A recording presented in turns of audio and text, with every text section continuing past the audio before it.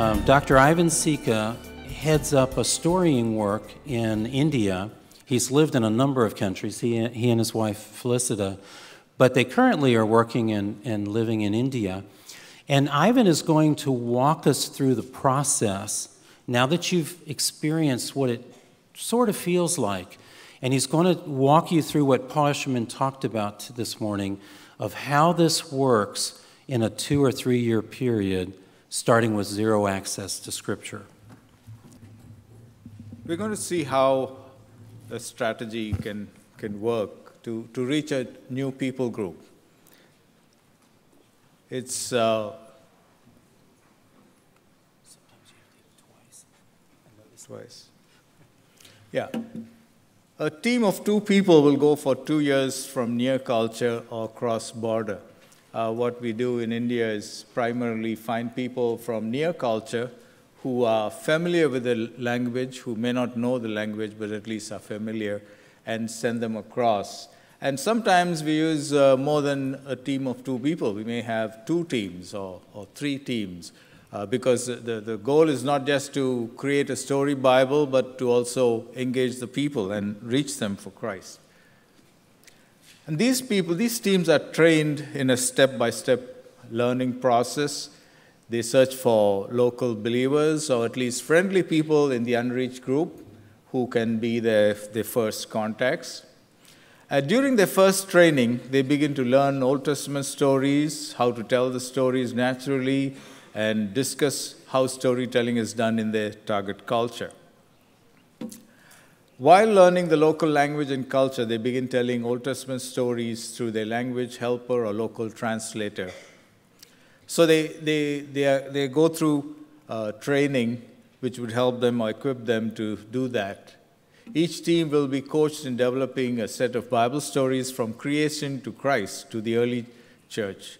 So about 30 or 40 stories they learn to use to teach people from creation to church.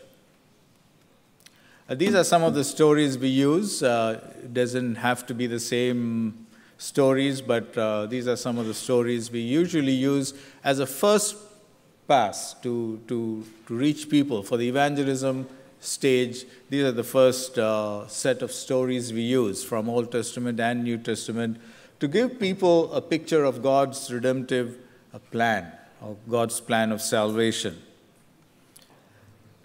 And each team develops a redemptive theme and adds stories to address the local beliefs or worldview. We want to choose stories that would communicate better to them. There are lots of stories in the Bible, and so for the first part, or the evangelism part, we choose stories that would communicate better. And then teams are encouraged to start story groups of non-believers who want to hear these stories. They go into the unreached area and try to start groups that would listen to stories. Usually if you say it's a Bible study group, people may not show up, but if you say, I want to tell you a story, people will show up. People like to listen to stories. These story groups provide a way to test for understanding and retelling of the stories. Like I said, we may have 2 teams. In India, what we do is we have one team that's just trying to engage the people, and another team that is trying to translate the stories and create a story Bible. But in any case, these small groups help them by giving feedback, and they help them to test the stories and understand the people and the culture better. Teams are trained in word choices, Bible terms, and some basic translation issues. It's very important to choose right words in different languages and different cultures. For example, words like baptism, there's no word for baptism in some languages. There may be things like salvation or grace, things like that. There are lots of words that are very, very rich and very good, but they're not found in a local language. So how does a person translate stories and include these concepts and find local words to fit them? So the training includes some of those kind of things that they would talk about and discuss. Teams are trained in leading story sessions, which include telling the story like you just saw. They first tell the story, then they rehearse the story, or they tell someone in the group to tell the story again, see if someone can retell the story. any corrections. Sometimes the team members themselves or the group members would say. And discussion of the story. You ask a few questions after telling the story. What did you think of this story? Did you like the story?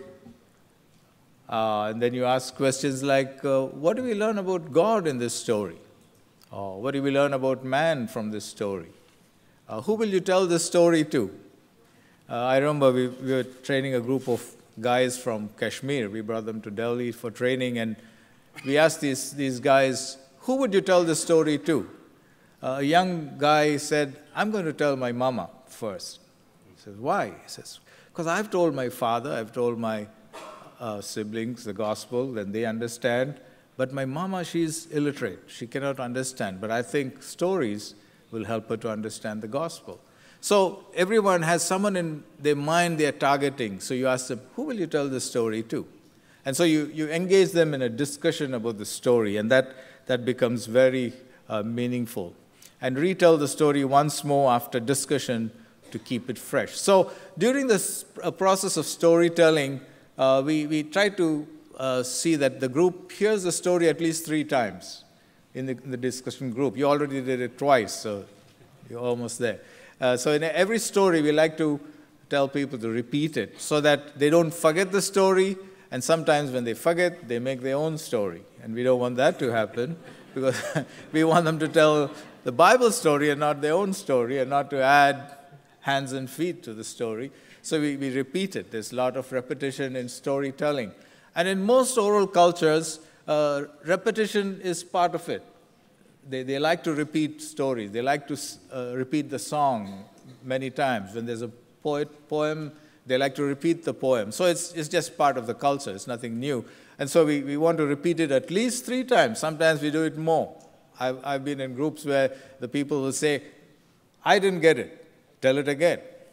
And oral people will tell you that. Yes, tell it again. So you repeat the story again. So sometimes you go up to 4 or 5 times. We repeat the story before they get it, and we want them to get it straight and right. The stories are recorded on a simple device. We have different kinds of machines. Many of you would have seen it, the Mega Voice, there's a Proclaimer, there are all kinds of MP3 players that are used for sharing these stories with people. So they're recorded on devices, they're tested and checked for accuracy, comprehension, and word choice by a translation consultant. In most places, we would, if they are near culture people, pastors or leaders, we would sit them together and talk through these stories and see if they think it's accurate, if they have an idea of the language, or else a consultant in a translation, one of the partnership ministries would take a look at it and just check if it's accurate, because we don't want to record Bible stories that are inaccurate or give a wrong meaning. Changes are made to the stories as needed, and a final recording is made of the story set. These recordings provide an oral text of Scripture. We call them the oral Bible. And these stories are passed on person to person. The new believers form house churches. They often use Bible stories for worship, drama, evangelism, and discipleship. One important part of the training, any story training, is also skits. We try to get the group to act out the story. They go into small groups sometimes and act the story out so that they get into the story. They live the story, and they remember the sequence and all the dialogue in it. So drama is one part of it. Sometimes people write songs, right? While we're telling the story, someone will say, I have a song about this. And so they'll write it down, or they'll just memorize it and they'll sing it out. So song, drama, and story, they all go together. And we encourage people to do that, people to just be creative and write things. A first generation of storytellers are sharing the gospel here, like you see. Small story groups, 2-3 people can gather together. Audio recordings of the stories that consultant checked are called oral text, or we call them story Bibles. Digital players for broad sowing. Story sets with Bible stories from creations to Christ's return. This is the first pass we use for evangelism and discipleship. These digital devices can be passed on. Most of them have a solar panel at the back, so that people don't need to plug into a power source. In villages where they have no electricity, they just put it in the sun. And countries like India, we have lots of sun. It just charges up, and then you can listen to them. In fact, even there are now cell phones that have come out with solar panels that you can charge with in the sun, and they have a micro SD card, so you can put the stories on those micro SD cards, and people can listen to them with their cell phones. So there are many ways that these story sets can be used for people to share. Some people said, just don't worry about it, I just pass it on with Bluetooth to my friends. And it just goes on and on. So the Bible can be passed on as audio files from people to people if we do a good job about it. And so that's generally the strategy on how we want to take it from just a story set to reaching or engaging a whole people group.